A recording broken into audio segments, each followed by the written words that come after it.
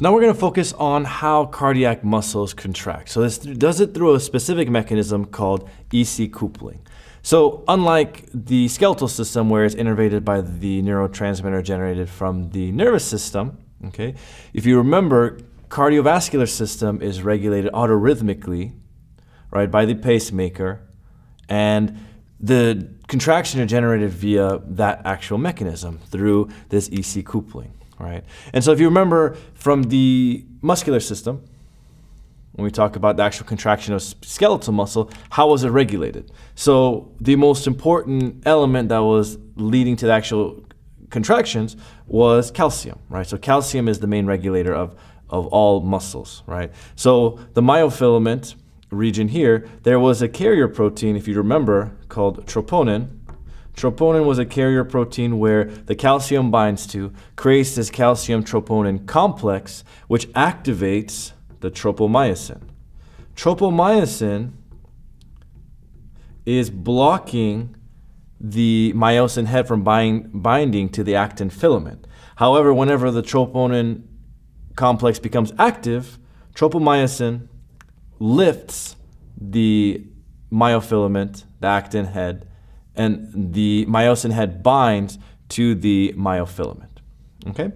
So that's the main cascade for skeletal muscle. The cardiac muscle works very similar way. It's just there's an extra step to it. So you have this roaming intracellular and extracellular calcium, right? But you have this high population of calcium molecules that are roaming around the extracellular fluid.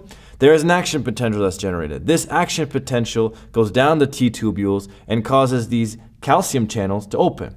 When the calcium channels open, you have this influx, this passive influx of calcium that goes into the cell, right? Now, the concentration of calcium is so minuscule that it does not bind to troponin as efficiently, and so there is a need for an excessive surplus of calcium. So the calcium, the extracellular calcium, binds to this molecule, this receptor called the RYR receptor. This is a receptor that is next to the sarcoplasmic reticulum. And remember, from the sarcoplasmic reticulum, you have this high volume of calcium, right? So the high material of calcium.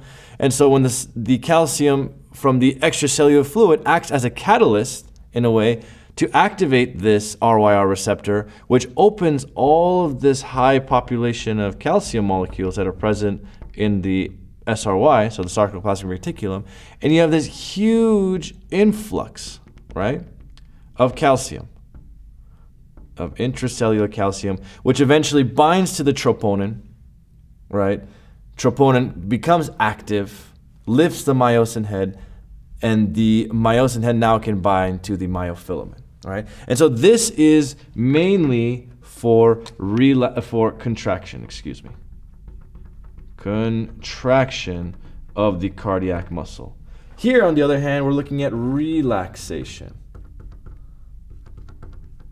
So relaxation involves the opposite of what's happening right here, right? So you have this calcium that has been bound to the troponin, so it detaches, so the calcium goes up, is released from the troponin, and some migrate back into the SRY, the SR, the sarcoplasmic reticulum, and it becomes stored here. The remaining gets shunted outwards back into the extracellular fluids with these antiport channels. So you have these calcium, sodium antiport channels where the calcium goes out, so Ca2+ comes out, and you have these sodiums molecules that are in the extracellular fluid that comes in, right? And so this allows for the maintenance of a homeostatic balance for calcium. However, in order to protect the actual balance, the gradient balance of the sodium, you also have these potassium, sodium pumps that actually regulate the sodium levels inside. So that, if you remember from the potassium pumps, what do? So the potassium sodium pumps, they bring potassium into the cell and sodium out of the cell. And this is a form of active transport because it's going against the gradient, and it also requires ATP.